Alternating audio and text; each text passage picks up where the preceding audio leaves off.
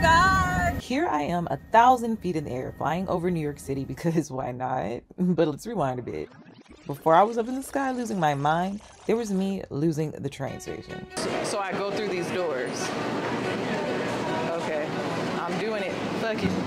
Before I get jumped, I'm at subway station. I'm not a New Yorker, sue me. Either way it goes, this is too complicated. But smile if it's 95 degrees on a Friday and you ain't got no man and no man ain't got you. I'm trying to touch the sky and here I am lost underground. Usually getting lost at Penn Station. For context purposes, if my soul wasn't tethered to my body, I would lose it too. I lose everything. My mind, track of time, the plot of this video. I mean, you name it. I'm that girl that's lived in my hometown literally all my life and still uses my GPS to get around. Are you judging me? Where's Waldo? Finding Nemo head ass. Anyway, shout out to my cousin Justin, who's a New Yorker. You like my accent? Who helped me get around? Cause baby. So are they gonna say out loud?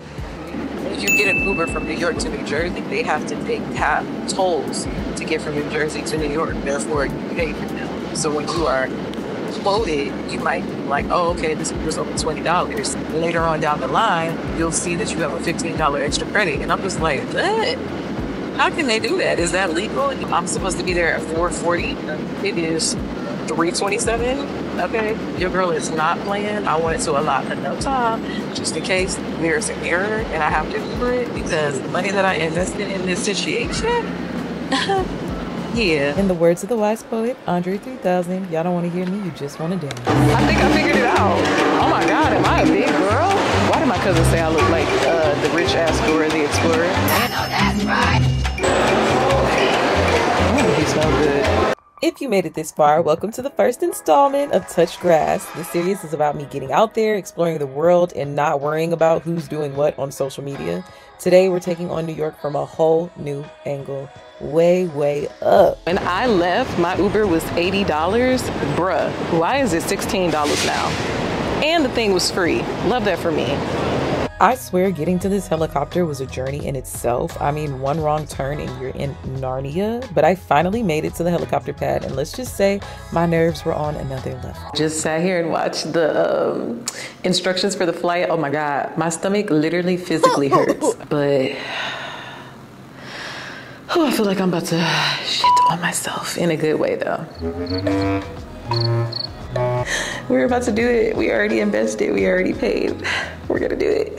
I'm excited, but I'm scared. When they showed the video, like, the doors are really off. Like, this is not a, what you call it? This is not a alarm. This is not a safety alarm. The doors are really off, but let's see. One of the greatest things that I have gotten from touching grass and solo traveling is content creator friends. Like here I am having somebody that is a complete stranger, now new friend, take pictures of me and help me with my content. And it's just an amazing thing to find like-minded individuals just going out doing something that's kind of crazy as hell, but it's different. You're at home saying, I need friends, but there are people out here that are willing to connect and help and build community with you, but they're just outside touching grass. And I'm learning, instead of forcing those hometown relationships that you know are not fruitful whatsoever, maybe getting outside, getting out your comfort zone and doing things that are different and sometimes that are free can help you meet your tribe. Ooh, so I started my day deciding that walking on the ground wasn't enough for me.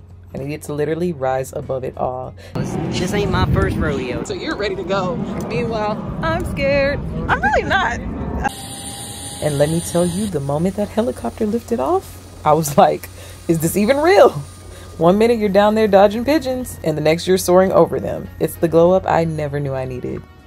Though I had my moments of uncertainty, especially with a doors off experience, I am so elated and glad that I chose this experience. It literally is 1 in a million, as you can tell by my facial expressions. And me, I'm the type of girl that when I go somewhere sightseeing, it's cool, but I'm more of an experience girl. Let's zip line in the forest, not let's just look at it. So this was amazing for me because I got to mix the two. Not only am I seeing these awesome things like the Statue of Liberty and Millennium Park and Central Park and all of these things, but I get to fly over them, baby. And that's what I call it's giving boss. And you know what else? Up here, all the stuff you get worked out about seems literally so tiny.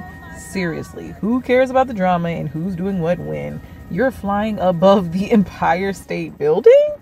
It's a reminder that life is so much bigger than our tiny little screens. But I aim to encourage people to get out and touch grass. Do it alone, do it scared, do it not ready, do it skeptical, just do it. You would be so surprised all of the opportunities that'll come knocking when you put yourself out there. Because whether you like it or not, life is happening around us and it's not stopping for anyone. The great news is we have the option to partake. This is just the beginning of my Touch Grass series, and trust me, we're only going higher from here. So if you vibe with today's adventure, make sure you hit that like button and subscribe. I mean, unless you hate fun.